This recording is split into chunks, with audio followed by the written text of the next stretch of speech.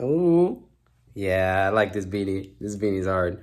Yo, so what's up, guys? I wanted to talk about this shoe because once again, it always brings up the same controversy that I love to bring up when it comes to the shoe company. Because honestly, when it comes down to it, I love this shoe company. I always have, and I've always preferred this shoe company, but I'm really upset with their performance in skateboarding right now.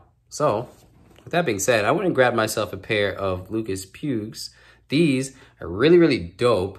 I was thinking about skating them, but I have another, let me put you guys down. I was thinking about skating these, but I have another shoe on the way that I think is going to be a little bit more important than the Adidas brand at the moment. But I do like these shoes. I'm probably gonna keep these clean because they're clean, like almost completely white suede. It's more of a cream or whatever, but I still wanted to go on ahead. Let me focus it, hopefully. Yeah, I still wanted to go on ahead and talk about these shoes anyway, just because I know that right now this is one of the shoes that Adidas is still selling heavy. It's these, the Tyshawn Low, the Forum apparently is still selling. I didn't really know that. The Match Break is selling. The Match Break is actually a little cool, but it's too similar to the Boost Knits 2, which is also selling. And I think I've covered all of Adidas.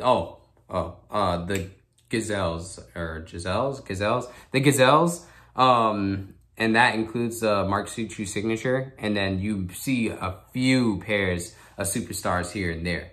Either way, it's not what Adidas is used to doing. Adidas is a company that's used to bringing out new models every single year.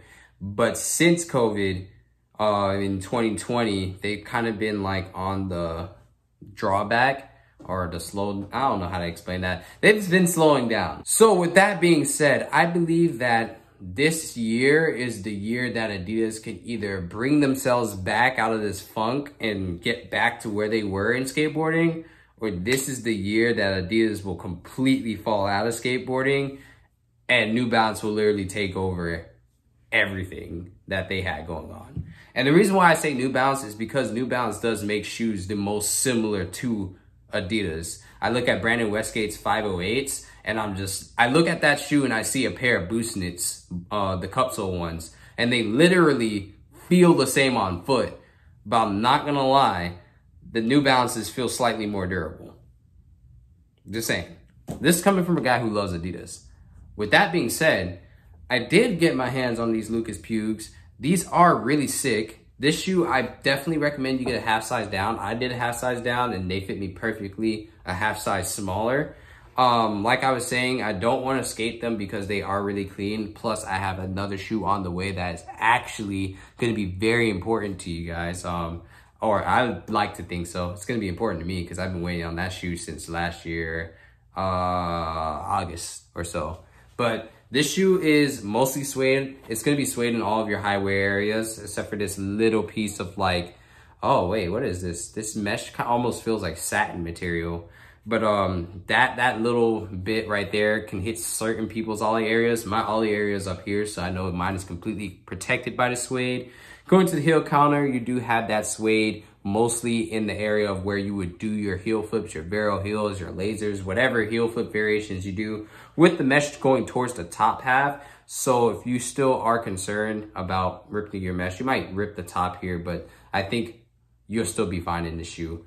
And then going to the heel here, you do have the raised sole, which was a very controversial piece when the shoe first came out. But now people actually seem to like it a little bit more. It does hold structure to your heel. So your heel doesn't really move off side to side. Even when the shoe starts to really break down, this is gonna really hold the heel of the shoe really stable. So it's gonna be harder to roll your ankle towards the back, like towards your heel. And then coming back around, it's in the same general areas. Your 3 stripes are still made of leather, so you probably still will tear through them as you do heel flips, or if your ollie area is like further back towards this one here. And you do have the iron-on Lucas Puig name here on the tongue. This material, I really can't really tell you what this is.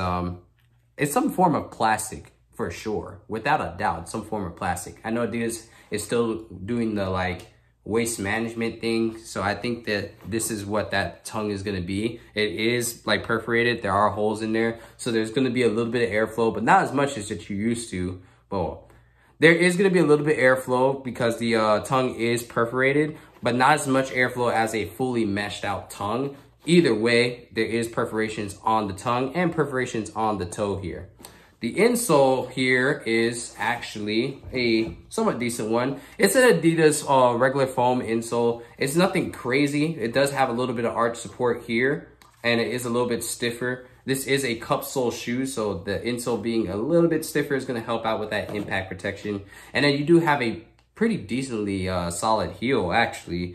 When this shoe originally came out, I thought they were using the bounce technology in an Adidas skate shoe, kind of like how I thought they were using the bounce technology in the Taishans. Turns out they're not using bounce technology. I forget what the technology actually is in the sole of in the midsole of the shoe, but it's a little bit squishy, just a tiny bit, like more of a dense rubber. So it's a little bit squishy. You can kind of feel that would take some impact on the sides here. And then the sole is a pretty unique Adidas treading. You have your triangle tread here where you actually need the deeper grooves. So it's here where your big toe would be, where all that shifting and shimmying is going to be at. But then going towards the midfoot and all that, you have this like Spitfire treading, almost like the zigzag treading that Spitfire likes to do. This isn't a Spitfire collaboration. I just think about Spitfire when I see stuff like that. And then you have deeper treading on the outsides of the heel. I think the deeper treading on the outside of the heel is to also help with the stability of going from side to side, since this shoe has a lot more structure than the average Adidas shoe when it comes to your heel. Overall, the shoe is pretty dope. I believe the shoe is backed by Adidas, but don't take my word for it, because I do know that I have seen pairs of these that are backed by Adidas in the description, and then I have seen pairs that say nothing about Adidas in the description. I do believe that all pairs of the Lucas Puigs are backed by Adidas, so I'm going to stand by that, but you don't have to take my word for it. And your laces are also protected by an internal lacing system. This is just how it is pre-set up, and you only have one exposed lace towards the very, very top. So for all you super heel flippers, you probably will still tear through that top lace, but you don't have to worry about flying through any other lace on the shoe. So with that being said, there are no backup laces, but you shouldn't need them. This is a review of the Lucas Puig by Adidas. Now, with that being said, I won't be skating them like I said before, or if I did say it before. And the only reason is because I have another shoe that is going to be on the way that I feel like is going to be a little bit more relevant to the times. Plus, I really do like this shoe. I like to hold on to it, keep it clean. I don't really hold on to skate shoes that often. On the contrary to what you guys think when it comes down to me owning a lot of shoes, I just grab shoes, skate them, and I normally skate them to a point where I'm just like, yeah, no, I wouldn't keep these. And the only pairs of shoes that I do keep after skating them happen to be Vans, because Vans, they're made to be messed up.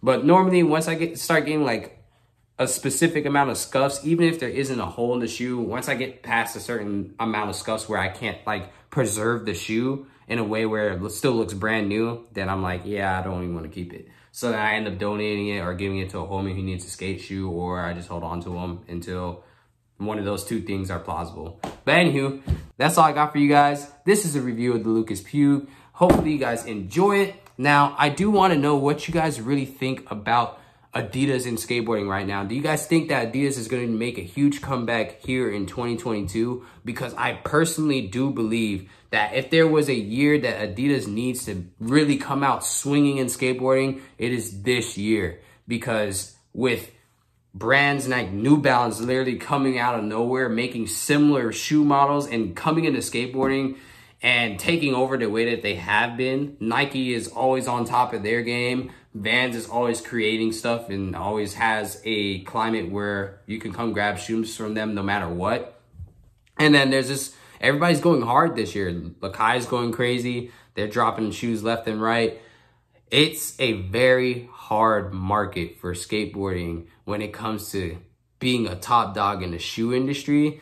And for Adidas to have been so high up there and just drop the ball like that, I feel like if they can't make the comeback this year, it's going to be hard to remain in skateboarding, especially with the statements of pulling out of skate shops and only giving to premium shops and all that extra stuff. In my personal opinion, I feel like that was the wrong way to go about it, even with the struggle of COVID. But at the same time, I can't tell you that I would do something different if I was the head of Adidas, because once again, they're dealing with a whole bunch of crazy accounts. And for somebody who has once worked for Adidas, yeah, it gets crazy.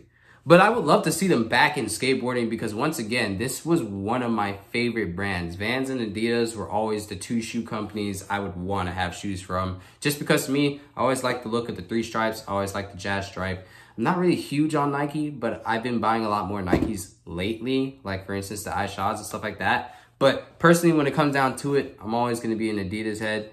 And I would love to see Adidas come back to skateboarding. So I'm curious to see what you guys think. Let me know. Do you guys want Adidas to come back swinging? Do you want to see some new shoes from Adidas? Do you want to see some riders who have been on Adidas for a while get some pro model shoes out there, some new colorways? Because I think it's time, man. It's time for Adidas to really start showing out for all their riders right now, and to come back swinging in a way that we don't even expect.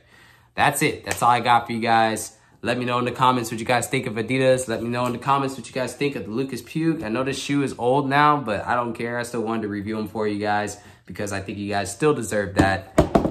I'm Jay Skate Day. Thanks for stopping by this video. Hit that like button if you haven't already. And if you're not subscribed, go on ahead and subscribe to the channel, because I'm dropping videos as much as possible. But I'm not giving you guys a schedule because you're going to hold me to it.